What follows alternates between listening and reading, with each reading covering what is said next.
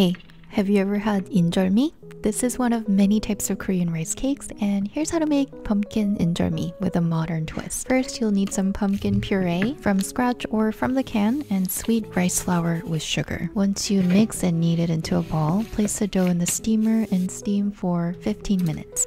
While the dough is steaming, grab a piece of pound cake or castella bread if you have one and break it into powder form. I'm using a colander, but you can also use a food processor or a whisk. Once you steam the dough, you'll know it's done when you don't see any dry powder through the center. Now put on some gloves and then plastic gloves over it, and while the dough is still hot, knead it 30 times by folding it over and over. Now place the castella powder on a flat surface and put the injeolmi on top, flip it over, and using a scraper, start cutting the rice cakes into bite-sized pieces like this, making sure the castella powder goes on all surfaces as soon as you cut them so the pieces don't stick together. Enjoy!